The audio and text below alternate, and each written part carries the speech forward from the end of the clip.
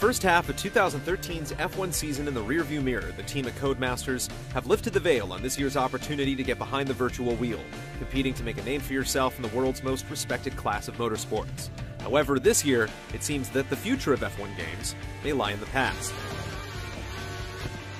With the build, we've been able to take this year's game for a quick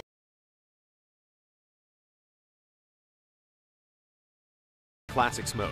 As in past games, you'll have access to the current roster of content, pushing your limits with teams like Red Bull, Lotus, and Ferrari on 19 world-famous circuits from the hairpins of Monza to the tire-popping of Silverstone, although the frequency of rear blowouts has yet to be replicated.